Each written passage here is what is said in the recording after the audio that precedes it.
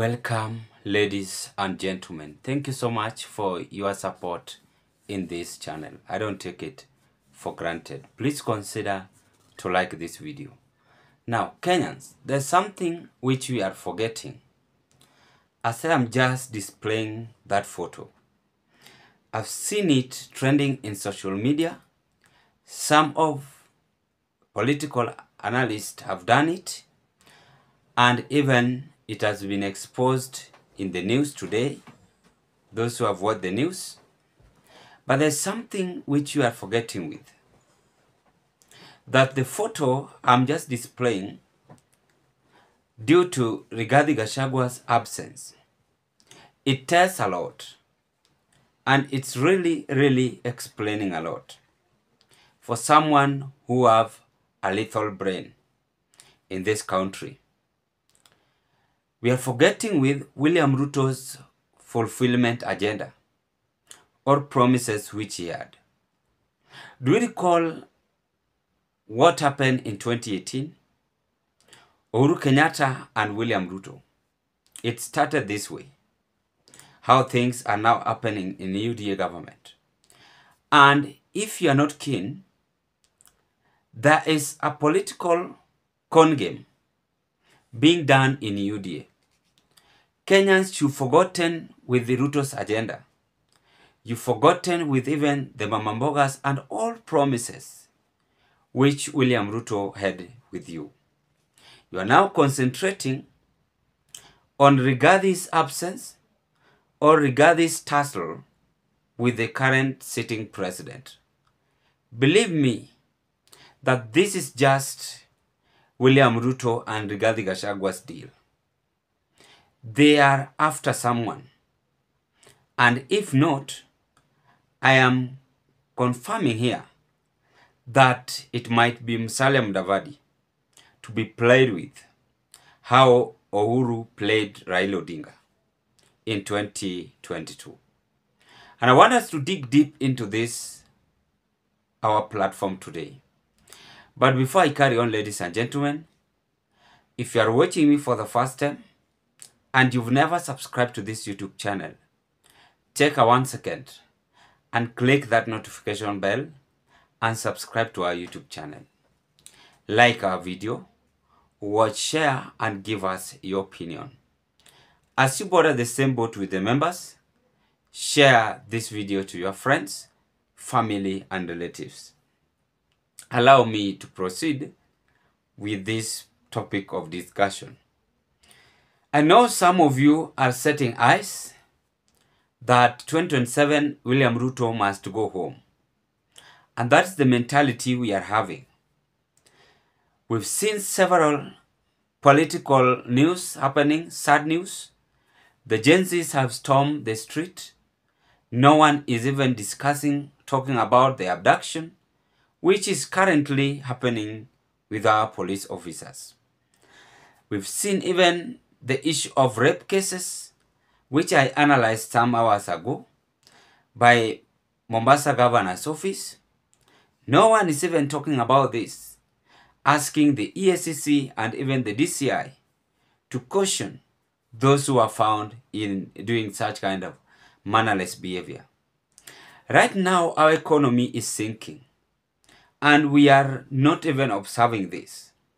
We are only busy having that interest that we take our identical cards. We vote William Ruto out, which is good. We must have that dream, and dream is very much essential in human life. But I have decided to display that video, that picture, sorry. If you look at that picture, Rigathi seems to combine this force with William Ruto. And I am very much confident detecting some political con game from that picture I'm displaying. Rigathi was on other part, just a distance in central Kenya, where Ruto visited. He was in Dandora, I don't know, Dandora or the other part of Dandora, whichever. He was in the church. After that, he was airlifted to central Kenya. Do you want to tell me that Rigathi wasn't aware that Ruto is going to visit him? He was aware. You have those who are communicating from his office. Even President himself is aware.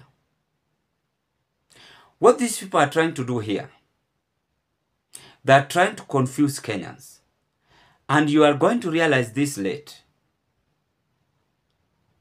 Right now, Ruto is remaining with only two years. We get to another election. What have we done tangible, essential? We can try to produce and say this and that have been done by President Ruto, apart from launching Uhuru Muigai Kenyatta's project. What any other things else? We've seen even Kebaso Morara being exposing him, but I heard Kebaso Morara is having another case being funded with Uhuru Kenyatta. Things are happening in this our country, which if exposed in a broad daylight, you will just ask God to take your life. It's not just a matter of laughing.